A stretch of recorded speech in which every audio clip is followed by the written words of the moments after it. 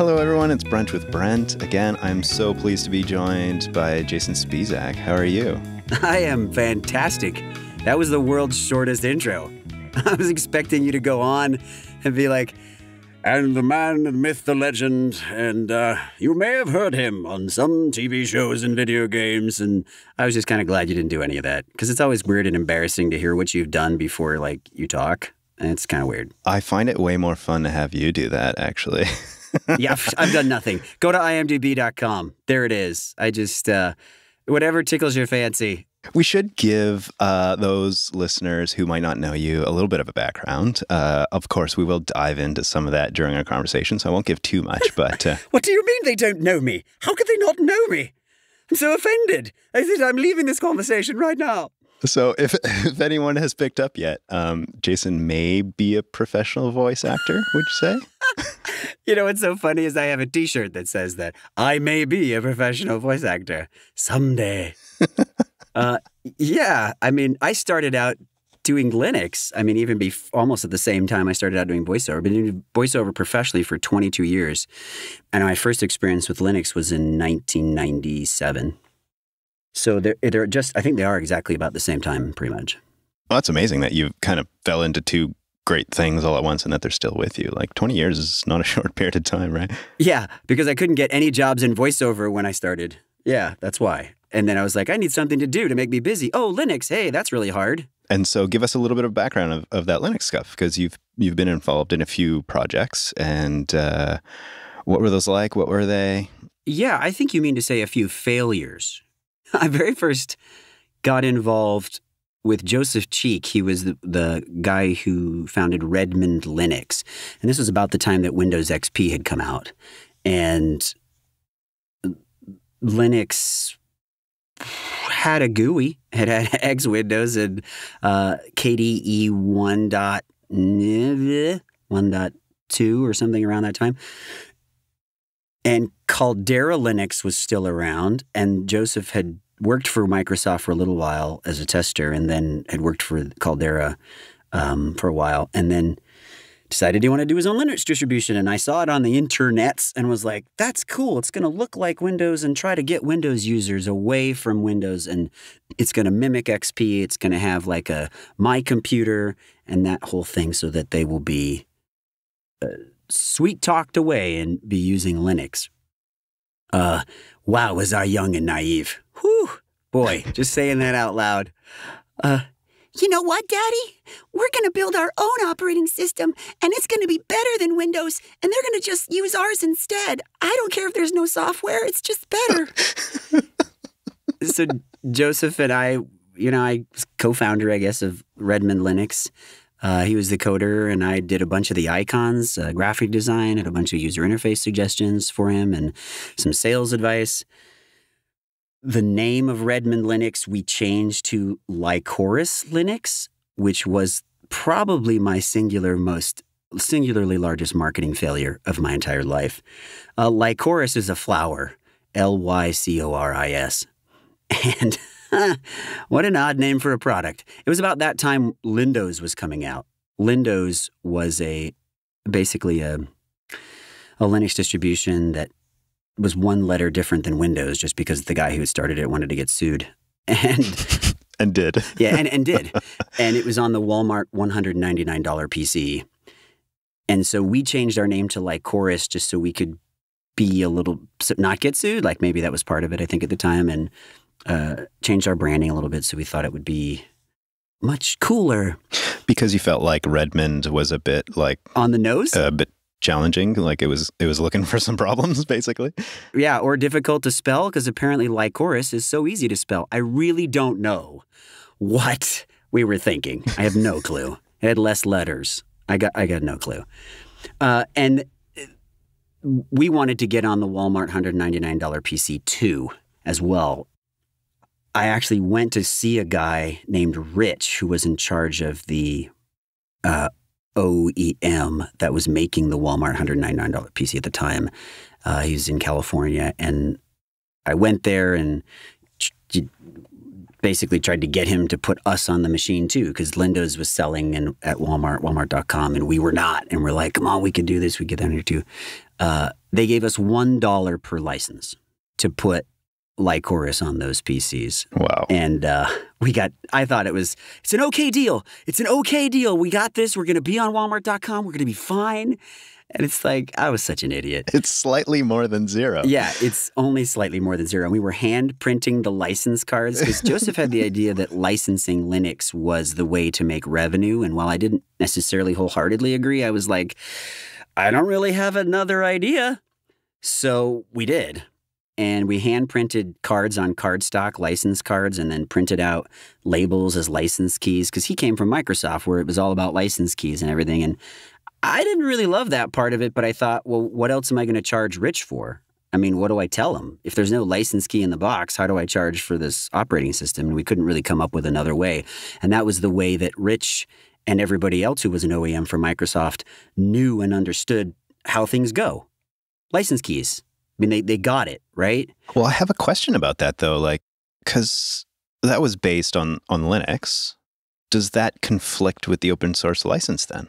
No, because we had the source code available for download all the time, anytime. I see. So you can license the actual product, but still have interesting. And the license was the license key for your install of Lycoris Linux with the icons and the rest. I mean, kind of like RHEL does it now, right? Where they charge you for their icons and their brand and access to certain repositories and things like that. So, yeah, that was back in, I think, 2001 was the time we made that deal. And we were like, yeah, they could download it for free. I think we also let people download the OS for free to test it and everything, just the way it was. What we didn't want was people just reproducing the CD on, linuxcd.com. And, we did worry about that, but only from a branding perspective, that if you don't protect your trademark, you lose it. And then what do you have, right? So again, this is a bit of an antiquated way of thinking. I'm not saying I think this way now, of course, but I'm trying to get into the mindset of the decisions we were making at the time. And it was the wrong way to do it, and it didn't succeed, really. I mean, we sold, I don't know, like a couple hundred licenses. You made a couple $100. Woo! And how many hours does this take you to build these, RPMs and everything? And eventually, that operating system went by the wayside. I mean, there's just no way to maintain it and build a company off of that kind of business model. It didn't work. Then I monkeyed around with a tablet PC OS for a little while, and then got involved on the side with Symphony OS because I had done this thing called the Mezzo desktop, MEZZO, and it was the idea that the four corners of the desktop were hot corners, and you could go into them and you'd get your files in one corner, your apps in another corner, and this is long before GNOME Shell had the thing where you could go up to the corner to get your activities. I mean, this is years before that. Yeah, I mean, you see that today in KDE. Like, I use that every once in a while, and on Mac OS, actually, I used to use it all the time, right? Well, you're welcome. Thank you. But that's the interesting thing about Linux that I've noticed in the last, X number of decades is that often some of these ideas come to Linux first, and then they kind of get ripped off from there, right? It wasn't a new idea. When I went through the treatise of the Mezzo desktop and the principles of desktop usability, I was riffing off of other people's white papers or academia about what the usefulness areas of the desktop are. But I was putting them into practice with a user interface that was this eventually rolled into Symphony OS because it was like a web-based OS prior to Chrome OS. It was this web-based OS. Symphony OS was. You're just arriving way too early, that's all. Yes, I appreciate your verbiage. So we were building that out of, I can't remember what toolkit that Symphony OS was built out of, but on my own machine, I had built a precursor to Chrome OS, which launched all of the web apps that Google had at the time, Google Calendar and everything, using FVWM2. So it kind of works like Chrome OS did before they went with the central dock icon bar when it looked a little bit more like Windows when the Chrome OS icons were at the bottom. I was doing that years before Chrome OS came out. I have screenshots of it and everything where I had an OS because I was like, everything should be web-based. In 2001 or 2, I built a web app out of Zope, which was a Python-based database to run a recruiter, like a technical recruiting firm like Dice.com. I built it, which became Plone, but it's Zope at the time. And I built, it was basically an entire web application, and it ran off of a Red Hat 5.2, not RHEL 5.2, but Red Hat 5.2 server. And it was using terminal servers to all get to that box. And then it was just using a web browser. And at the time, that was just like unheard of. I mean, I think Sun was doing their Java Thin client at the time, and real apps, not web apps. So I was just really early on the, hey, web apps are going to be huge curve. So that's the kind of work I did on that, and ended up getting rolled into Symphony OS. And that was also a huge failure. And then I got really busy in VoiceOver and kind of, just used Linux on my own machines forever, and have used KDE since I think it was 1.2, with the Copeland icons. Tell me the Coles Notes version of how you ever got to Linux in the first place. Like, obviously you have this deep appreciation for it and desire to forward it, but where did that ever come from?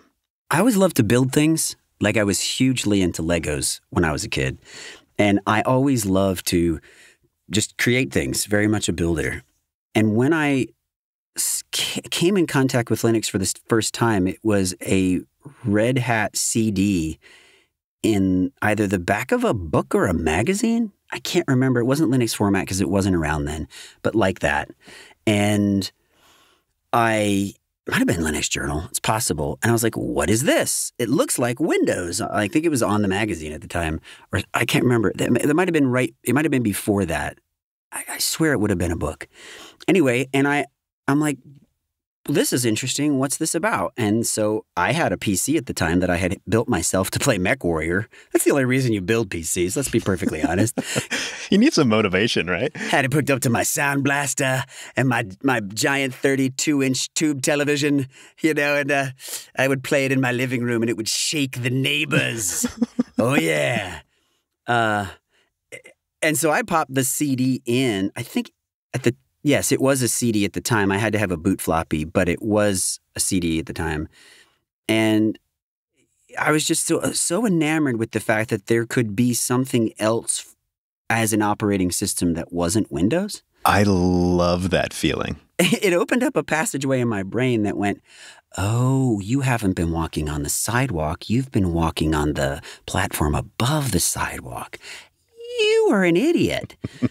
And it really opened my eyes as opposed to just building the hardware with my hands, which is, one layer of building, that the idea that the operating system and software was its own universe inside this machine doing its thing. And there became the idea that this universe could be free and open. And shortly after that, I was really interested in what Linux was, that it came out of Minix and that it was Linus Torvalds' side project that he decided to build. And I'm reading this and I'm like, and then what happened? He gave the code out on the internets and people all worked together to, what? Which is so completely the opposite of the paradigm at the time. Completely opposite. And it blew me away because it was the beginning of what I now call digital independence. It was the beginning of the idea, for me, obviously open source software with the GNU Foundation and everything. It didn't start with Linux per se, but it was my first experience with the idea that you have all the source code. You're not beholden to a corporate entity to run your computer, to license the software. And if you make a change and you improve the software, if you have an idea, it can be contributed back to the greater whole for everybody. So to me, it was a micro example of human knowledge. Patents are not. They're not what happens to human knowledge. For millennia, thousands of centuries, when a human gets an idea, he shares it with another human, and then she shares it with somebody else, and then she tells it to her kids, and then he shares it to his kids, and then you basically have the volume of human knowledge accelerated our ability to enforce our will upon nature at such a pace because of the interconnections and sharing. That's why we are the dominant species on the planet, not just luck, but our ability to communicate and share ideas and then share knowledge because of that allows us to solve problems that there's just no way you could solve them if your knowledge died with the last person that knew a certain thing. fast forward centuries into the future, and here we are. So that's why Linux has such a snowball rolling downhill effect when it comes to software for computer and then the ecosystem around it, is because it's basically a representation of what happens with human knowledge without any restrictions. If you don't have patents and if you don't have arbitrary lines between, boundaries between countries or whatever, we share ideas with each other. And just to make the sum total of that knowledge better for everyone. Well, that's why it works. That's why it works. And that bit me in the leg. I'm like, okay, this is awesome. So it's the embodiment of what human knowledge and sharing is normally in software, which prior to this point hadn't been. And it was digital freedom, or what I call digital independence. And that's huge because I could see the future developing around me, that the internet would soon be everything. Fax machines were just on their way out.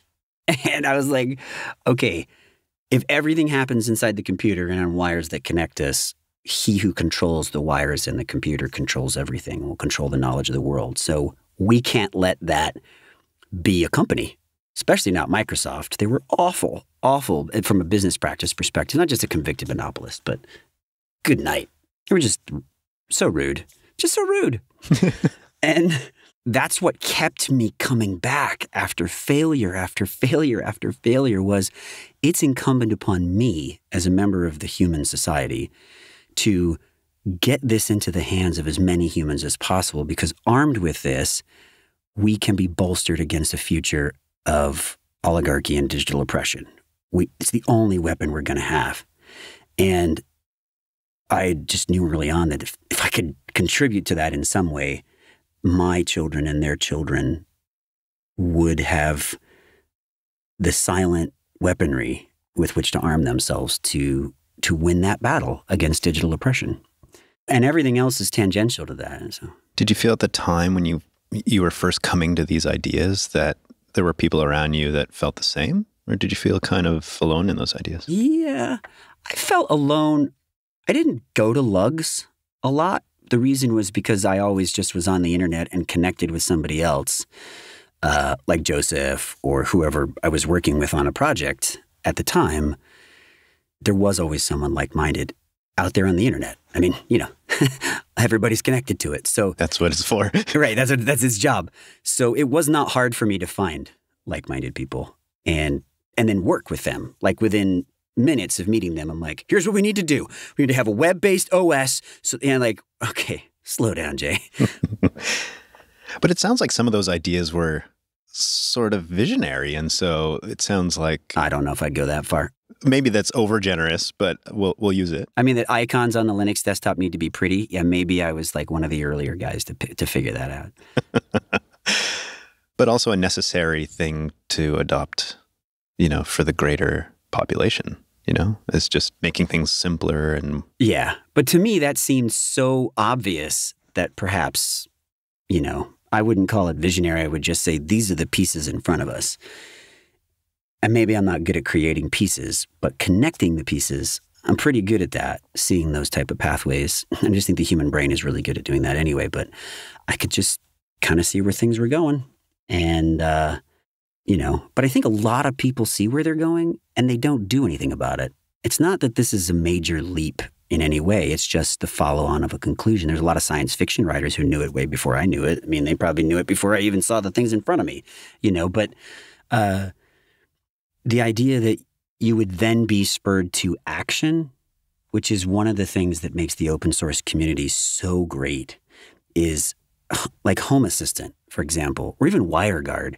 These are modern examples of, and Linux has this nomenclature of scratching an itch, right? That the developer's like, I don't want to use Alexa. I don't want to have Google in my house, Amazon, Google, whoever. And I just, going to build this thing so that my gadgets can talk to each other and I can live a modern, would you like me to do that for you, Mr. Stark? Like everybody wants that. So I want that. Let's do that.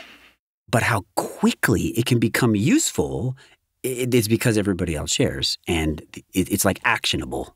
Code is actionable. Well, one thing about, you mentioned Home Assistant, Well, you mentioned two things. You mentioned Home Assistant and WireGuard. So I just dove into my first WireGuard project this week, actually, and it has gone so amazingly well that I was like, oh, everybody needs this. Why, like even the commercial platforms are like far worse. So it's like, what a gift, right?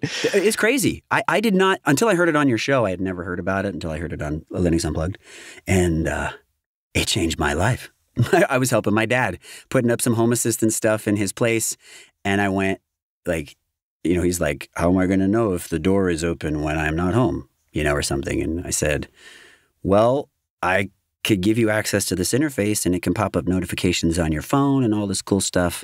But that means that I have to open your house up to the internet. Dun, dun, dun. And there was this thing, well, then that means we need a VPN or that means whatever. We need to get an SSL certificate. And even then, it's going to be attacked from the outside world because that port is open. And then I just stopped for a second and I went, Linux Unplugged told me about this thing called WireGuard. Excuse me for 1 second. And like 30 minutes less than that later, I'm on my cell phone on LTE, connecting that app to the Home Assistant server that you can't get to any other way unless I have it on my phone. Isn't that incredible? Are you kidding me? Are you kidding? Are you joking, people? It's so unbelievable. Oh, your gosh. See, and that's what I find important is like, you're still giddy like that first moment you discovered Linux, right? It's like it just continues, which is such a beautiful thing. Every time. It's like a present that's on a day that's not my birthday. Every time. and then in the back of my head when I say that, having been a developer of like a project that's trying to make money in order to stay afloat, not make money to line your pockets, but to make money so that the project can continue, how difficult that is in a world where the capitalist ideals are so prevalent, with patents and neoliberalism, capitalism not having anything to do with the political liberalism, but having to do with the guys that are around in the 70s who were like, free market economies are everything, neoliberal economics, that we struggle to find a reason to pay for something that's free, or struggle as people who provide open source code to say, this is how much this is worth, and there's a social contract here that you use this, and your dad can access his house now, but did you PayPal the WireGuard guy? Did you sign up to his Patreon? Did you what? And that's why I really appreciate what Daniel and friends are doing at Elementary, trying to put a store in the OS that says, would you like to pay for this? Because it's an option, and make it super, super easy, not to guilt people into doing it, which is the wrong methodology, but to say it's worth something to me, and for you to have the ability to say that it's worth something to me. And the internet tip jar, software, there's a bunch of them out there, but nobody's quite gotten it to the point where it's pennies, it's 25 cents, it's whatever from a billion people, and I can do my job. Credit card companies still stand in the way of that a lot because of the fees for transactions. Of course. But once we get there, that gateway is one of the things that open source needs, because I don't think anybody wants to go to work. I don't think any software developer really, unless they really love their job, wants to deal with a boss that is like, yeah, your open source project is cool, but I need you to do this now because of my company that you may not agree with its mission completely because you're not saving the world, but it pays your bills. And I think it would be lovely to have these super talented people not have to have this be their side hustle, because I think that, and maybe that's not true. It's possible that some people love their side hustle so much because they hate their job. I'm an actor, and so I understand human nature really, really pretty darn well. And it's possible that if you once you turn open source projects into someone's job, it loses the magic for them. The same way as if your hobby became your small business, that doesn't work for everybody. And it could be a gift to the open source community that these things are people's side hustles. Not going to overlook that. But it would be nice to make sure that people who put their time and effort into something are compensated. Because when you work really hard and you deal with open source communities, they can be a little unruly and a little demanding. Just ask Manjaro, what do you mean we're going to put in a different office suite? I'm going to kill you. And you're like, but you're my community. Well, they care. That's why they're being so difficult to handle and work with. It would be nice to know that remuneration is available. It would be very nice. And that's why I feel like the elementary project is pushing the envelope in the right direction, in that they're not forcing anyone. They're just providing an option that's very easy. Just make the title bars like Windows. I think you'll be okay. So to bring it back a little bit, because I took you on a little bit of a sidebar there. Tell me a little bit then about how you brought all of that into Symple PC, because that's a bit of a different project from the others. I didn't. No, just kidding. It's gone. Totally different. Yeah. There was a person who lived across the street, or their office was across the street from a place that I had an office. And her name is Barbara. She's an amazing person. And she had taken over a PC recycling company that would take people's old PCs and recycle them, either part them out or sell the parts on eBay, or there's a couple of vendor-type online sites that will also sell to Windows integrators where they need a piece for a PC and they need to replace that because they can't just buy a new PC because the software on it won't run on the most recent OS. And so they like to make sure they keep older PCs running with parts, So there's a market for that. And she had taken it over from her son, who bit off way more than he could chew. And I just went in there one day and I was looking around and I'm like, you have shelves upon shelves of old computer parts. First of all, as a guy who used to build computers, this is so cool. Yeah. But as a guy who's has a bit of a business mind, albeit obviously a failed one, I thought this could be a business model. Why don't we just create a case that's universal? Because a lot of these things are not MATX. They're specialty type motherboards. Or why don't we make something where we've got blocks where the screws might go, because they might be in slightly different places depending upon the motherboard pattern. And we make it so that it could fit any one of these size motherboards from any one of these things. And I just went around with a measuring tape and I got what the largest size would need to be so it could accommodate anything from that but down lower. And then designed the power supply, the space for the power supply, and then made it out of recycled plastic because I really wanted to do the right thing for the environment, because keeping PC parts out of landfills or anywhere is the only way that we're going to be able to live on a healthy planet, because we keep generating e-waste nonstop. And the more lives you can give a CPU, the more lives you can give a motherboard, 9 lives, you're doing the right thing for your children's children and those you love. So I took this design and I made it out of recycled plastic. I actually have a prototype built out of cardboard. Very cool pictures. I'm sure if I could find it, maybe I'll send one to you. And I did some of the thermal dynamics in the case to make sure that it could pull enough air through the front to shoot it out the back, and that this thing wouldn't boil. And, because plastic is notoriously heat cloistering, meaning it doesn't really like to let the heat out. It's slow. If you build the whole thing out of aluminum, it'll radiate the heat out. But this is a all plastic case with no metal to transmit the heat anywhere. So I was like, okay, I'll take this, see if I can get this idea going. And then we need the business piece. So what if you could keep this PC for a year and have a year warranty? So if it breaks down anytime during the year, you send us back the whole computer and we send you out a whole new one. We're not responsible for your data. The disclaimer on the warranty is back your stuff up, because you're sending us the whole thing and we're just doing full-on replacement. And then we can always take it apart, take the parts that work and put them into a new one.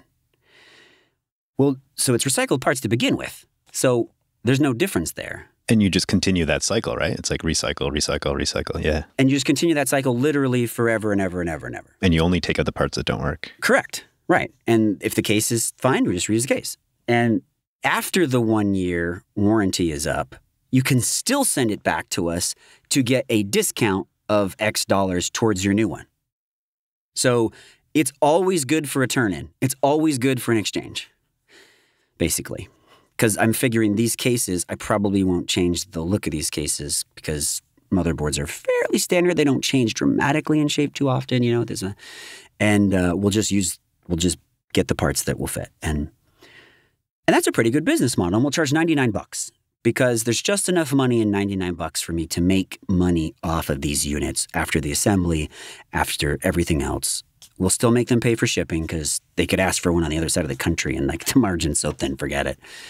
And put regular Ubuntu on this because Ubuntu itself, there's plenty of support out there in the world through forums and everything else that we will not offer software support because the hardware is so cheap. You just get that from the community.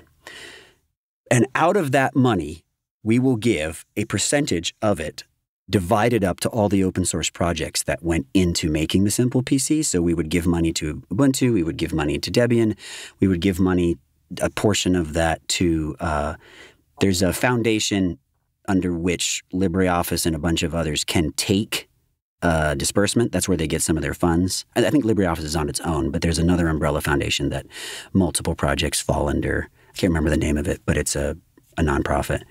And we're making that donation on their behalf, on the user's behalf, right? So I don't have to depend on the user to start up Elementary or whatever it is and then take money out of their wallet. I'm making that when they buy. That's at least something.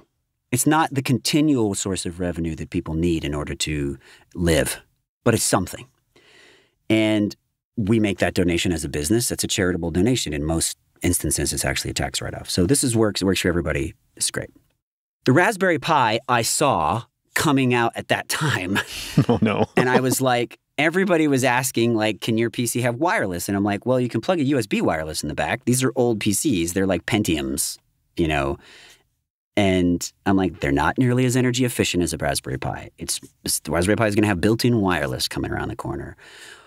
Okay, this doesn't make any sense. So I did Symple for a while. One of my biggest markets I was trying to push is for like computer classrooms and places where they need the PCs to all look nice instead of just getting crappy recycled PCs. And then they get that back-end support and that warranty so they feel good about it. That never really took off. And maybe because Microsoft and Dell are dumping free PCs on schools. I don't know. So I didn't have those big buyer numbers. And I also saw the Raspberry Pi coming around the corner and thought this takes way less wattage. It's going to be wireless. It's going to be as fast as this thing is soon. You know, because these are old computers. Although not technically, you know, because an Intel Pentium can crush things a lot quicker and everything. But it's you know, it's the trade-offs. So I decided to shut it off, shut Symple down. We honored anybody who sent us a warranty machine, and nobody really did, actually. That's a good thing. That's a nice one. I know that one person sent us a warranty machine the whole time because they used to make PCs better, and that was it. So I haven't given up loving on Linux or starting a business doing Linux. It's just I've never really made any of them self-sustaining, which to me would be the goal. And every time it doesn't work out, I think to myself, maybe it's the way I'm approaching this. Maybe I'm still too stuck in the neoliberalist mindset and a capitalist mindset. Maybe there's another human knowledge, aggregate community way to do this. And anytime I see something like the Pine 64 guys who are like, this phone's not perfect, but here, let's make it the best phone it can be. Or, hey, this laptop, it's not perfect. I'm not Dell. It's inexpensive. Let's make this the best it can be. I get heartened by that because I think it's somewhere close to that it may find its legs. Or it may never. And the only place that Linux can really work out well is if you build your own stuff and buy recycled stuff, and that's its super sweet spot. What's wrong with that, right? And to be fair, System 76, which ships great stuff, they're going to start making their own, laptop cases, and they're going to start moving away from ODM boxes. They did with Thelio. And maybe there is a room for an Apple-like Linux company that makes its own OS. I don't know. It just seems like there's a lot of expense there. But They're saved a lot of expense because they don't have to build the OS. There's a lot of it they don't have to do.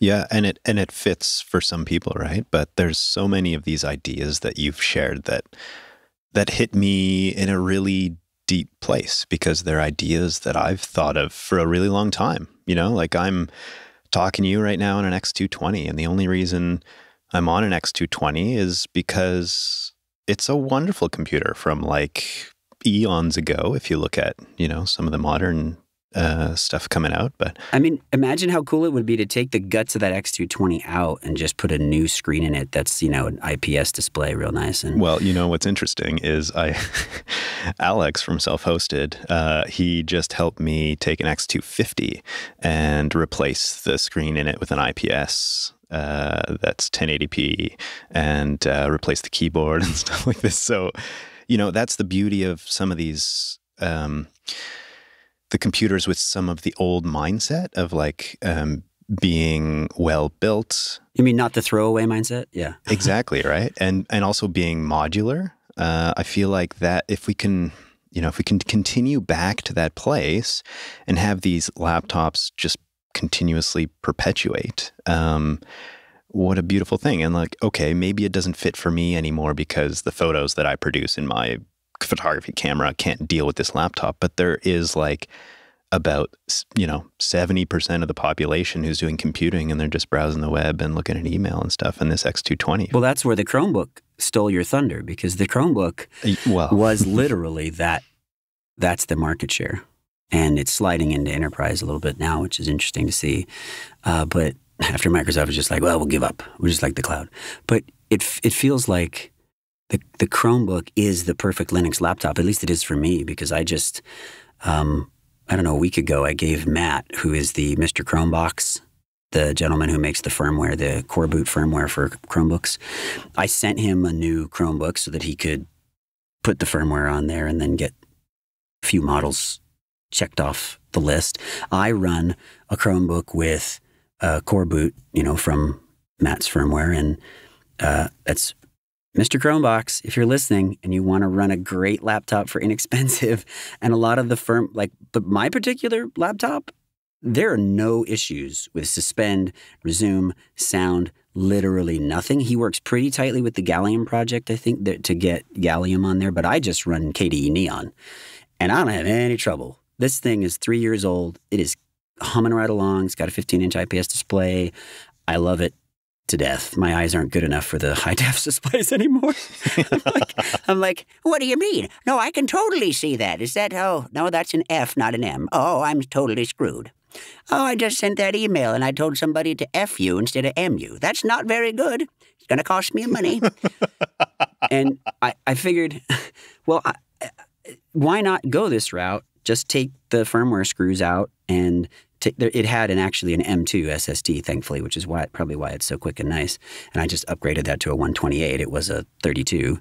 But a lot of them come with 64 now. And if you have your own home server and you're just syncing files back and forth, or you're connecting via SFTP, you don't need a lot of storage on your machine. You just don't, because you're going to run out anyway. You should put it on, in the closet somewhere. We just end up hoarding data anyways, right? So you may as well hoard it in the right place. Yeah. Hoard it with your coats. We know that you own a lot of coats. I know, because your closet's so big.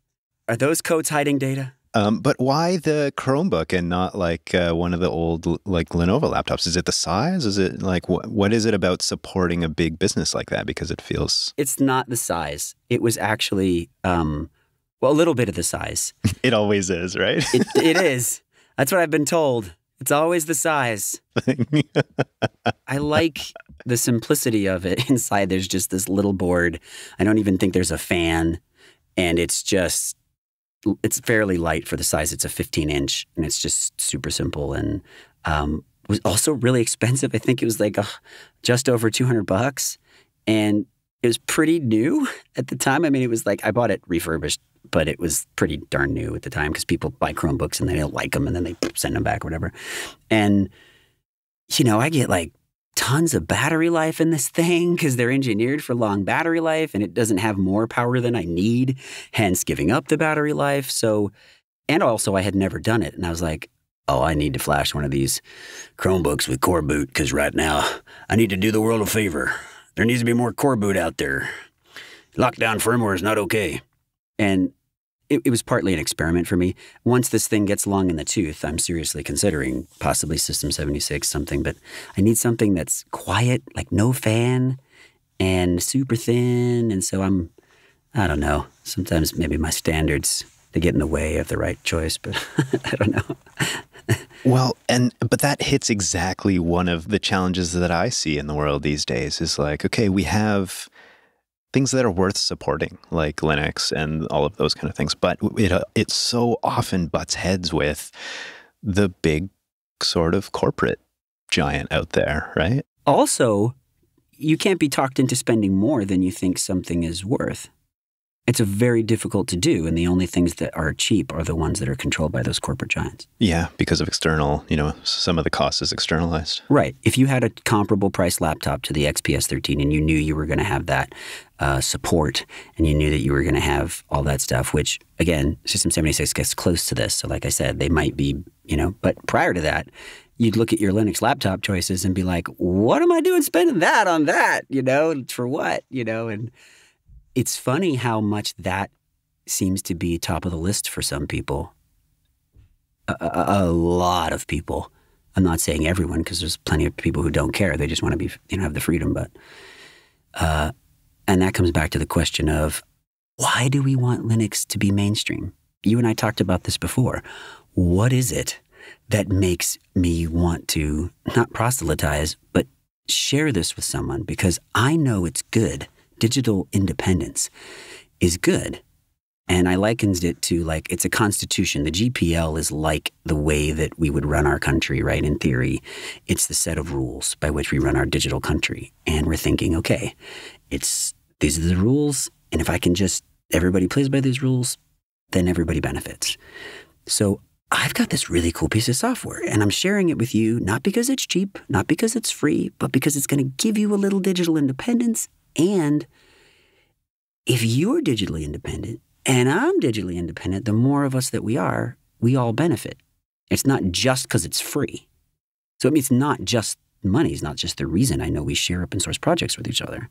So that's what I was alluding to when I said that you feel like compelled to share this with people. And what's the reason for this compulsion for all these years? And it's the ability to give someone else digital independence because you love them and you care about them and you care about the outcome for them and the rest of your fellow human beings. That's why you're doing it. It's not because it's free. I'm not sure that's in the business model of some of these, more capitalistic style endeavors. Well, you have a lot of people who will say capitalism inherently is not bad. It's the abuse of it that's bad, meaning the idea that we all have jobs and we can pay for our mortgages and our house and our car and send our kid to school because that's paid for, partly with these commercial entities donating these beautiful computers to the schools. And there's like the capitalism has its way of giving back to you too. But one of the things that open source software does and the constitution of open source land allows us to have is a check on greed. And that is a very unpopular thing to say, that I'm not socialist, I'm not capitalist, I'm not free market, I'm not anything. I think capitalism is great. It gives us innovation when there are laws against greed, when there are social contracts against greed, because there have to be limits. There are limits to the Earth's resources. There are limits to how much land a single human being needs.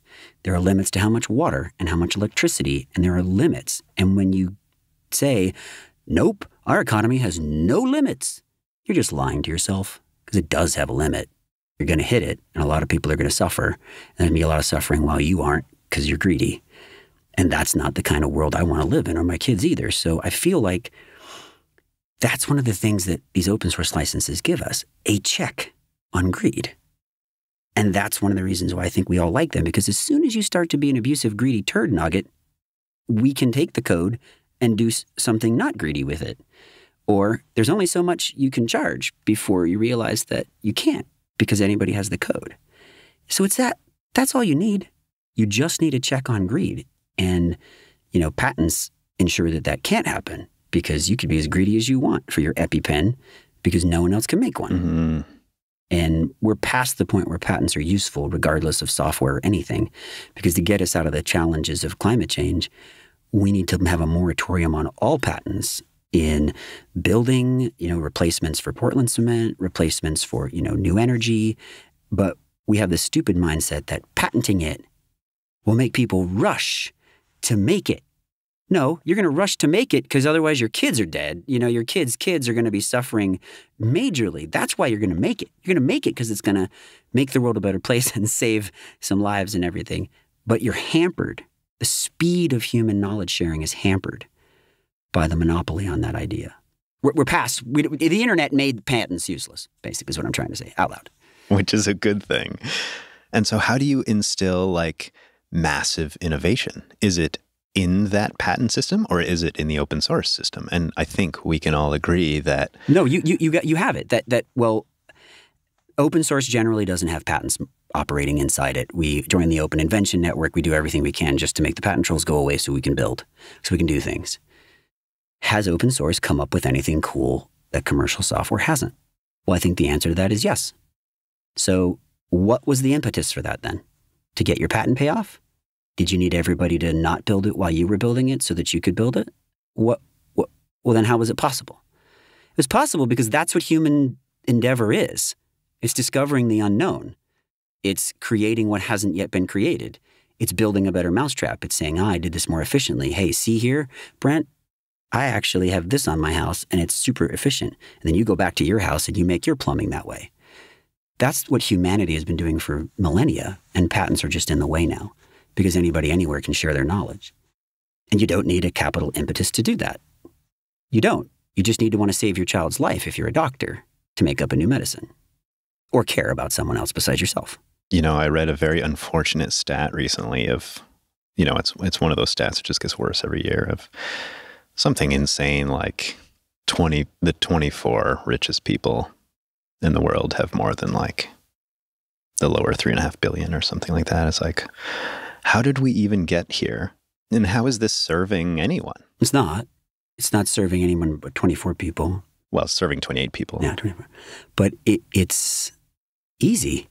There's just no limit to greed. And greed sounds like I'm not a religious person. I'm not at all. I'm an atheist. I made a documentary called The Unbelievers with Richard Dawkins and Lawrence Krauss. I was the producer. It's not greed in the classical sense. It's just literally having more than you need. And not just more than you need, but multiple millions of times more than any human needs. And I'm okay with things that would normally be greedy. If we just closed our eyes right now and said, anyone in the world can make $500,000 a year, but no more. There's a whole bunch of people for which they'd be like, that is plenty of money. Oh man, what could I do with $500,000 a year if I don't live in San Francisco? There's a whole bunch of people who are like, that's just not enough. Well, those are the people that we have a problem. We have some kind of problem. And if I pegged that number to inflation and it just rode out, for the rest of the year, what would we do with all that extra money? We'd have a great society. Why do you need that much more? Well, I need another house. I need ski trips. I need all this. Well, the reason that you need that is probably because you got the money to blow, maybe, or you're not feeling very philanthropic because you didn't really give anything away. You can live a great life for, what? $750,000 then. We'll up it to that. $1 million. That's the most you can make. $1 million a year. Everybody listening to this right now. That's the most you can make. I put a cap at $1 million. Are you going to be okay making $1 million a year? Is anybody listening to this not going to be okay with that? If you are, you're in the incredible freaking minority. You are. And if I paid everybody listening to this $1 million a year, we could do that with the amount of wealth that's squirreled away. Yeah. And still have extra. We'll have extra because your schools would be amazing then. Where else would the rest of the money in the economy go? It wouldn't disappear. It'd still be there. We'd have amazing schools. You'd have plenty of money left over because there'd be no reason to keep it. Here on this Linux podcast today is about greed. It's about greed. Those goddamn closed source licenses. Those greedy bastards and their patents. Anyway, Linux. Well, listeners, we're going to take a tiny break here for now, so stay tuned for part 2 coming this Friday. That's only 3 days away from more of my great conversation with Jason Spisak. We'll see you on the other side.